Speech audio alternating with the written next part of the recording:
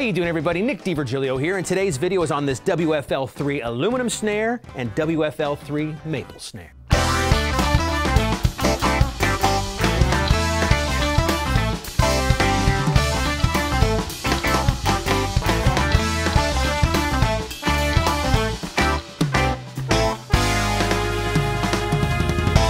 If you've been playing drums for any time at all, then you probably already know that Ludwig is one of the most iconic names in all of drums. Well over 100 years of history. WFL stands for William F. Ludwig, and the 3 is for the third. His father and grandfather before him were at the forefront of drum invention and drum technology, and they were there for the start of rock and roll. So many great points in drum history. Now, William F. Ludwig has made his own drums now, and they are really cool, so let's get into the details. I'm going to start first off with the drum over here on my left. 6.5 by 14, aluminum shell. Killer powder coated with a black metal flake finish, a nice black look, nice chrome hardware. Now the shell is an 1/8 inch thick, or 3 millimeters if you like the metric system. Laser cut edges, so they're not too sharp, the head seats on perfectly. Also, the snare bed is laser cut, so it feels really good under the hands, got a great snap to it. Let's play it, shall we?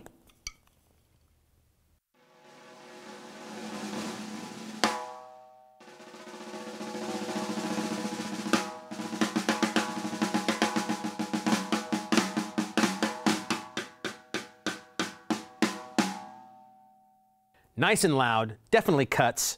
Great sensitivity from the edge to the center, and it's got a big fat tone. Sometimes aluminum shells can be a little bit harsh, a little bit cracky, but this has like the best of both worlds. It cracks, but it is warm as well.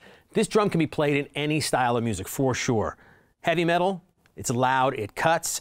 Regular pop and rock and roll for sure. You can tune this down a little bit, give it a little more of a warm sound, and it'll be a great jazz drum. And before this video is over, I'm going to tune it down a lot, give it a big fat thuddy sound, and the play-out music you'll hear on this video will have the drum at that tuning. Now before I get into the hardware on both of these drums, because the hardware is similar on each, let's talk about this maple drum in front of me. It's 3 plies thick, old school technology there. You have maple on the outside veneer is maple. The middle ply is poplar, and the inside ply is mahogany. That's a great combination because you get the warmth of mahogany, the kind of punch and crack of poplar, and the middle of the road sound of maple, all in one drum. It also has reinforcement rings on the inside to keep that shell nice and sturdy. I'm going to play this one right now.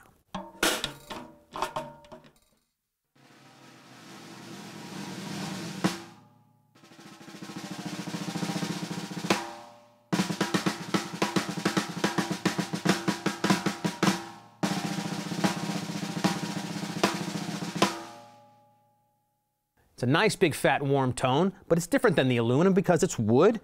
You can definitely get to all styles of music with this drum as well. It'll rock, it'll pop, it'll jazz, it'll funk, it'll fusion, whatever you need. Both of these drums are incredibly versatile. So now what I want to do is play the drums together in just sort of a normal setting. I'll play a simple pop groove and you can hear both drums with the whole kit.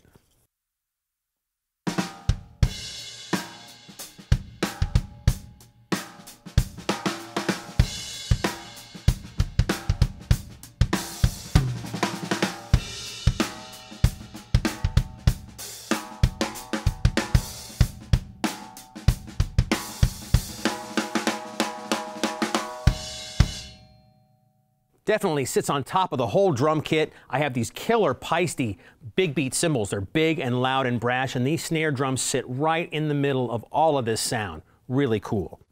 Turn the snare wires off, give you a sound of these drums with no snare wires going.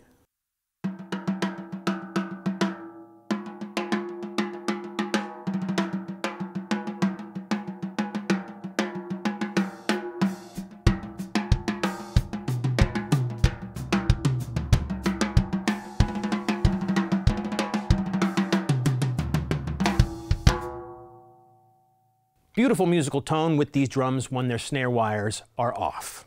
All right, it's time for the hardware. Now, since the hardware is the same on both drums, I'll just show you the hardware here on the aluminum drum. Great triple flanged hoops. Again, really nice side stick sound, great for the backbeat. Nice classy looking lugs on these drums with the 3 stamped in them, and they're also direct threaded so there's no springs inside the lugs. Really cool. The strainer and throw off are really cool from Trick Percussion, the GS007. You get 3 snare wire positions. 1, 2, 3, really easy to use, and you can adjust the snare wire with the knobs right here. Now I'm going to take the heads off both the drums so I can show you guys the insides of the shells and the edges. The head is now off of this beautiful maple drum, and the inside of the shell is just gorgeous. The edges here are a little bit rounded on the back side into the 45-degree on the inside, and again, they're laser cuts, they're perfectly flat. On the inside of this particular drum is a badge. He made 50 of these limited edition drums, and this is number 2 of 50. Also on the inside of every drum, William F. Ludwig signs each one. Now here is the aluminum drum with the head off. Again, beautiful shell on the inside. The black powder coating with the metal flake is also on the inside of the drum. The edge on this drum is going to be different than the maple drum because it's just one sheet of aluminum. So it's a little bit rounded, but since it's laser cut, it's flat, it's not sharp, it will not damage a head at all. The head seats on just perfectly. On the inside of this drum, just like the maple one, William signs the drum. It's really beautiful.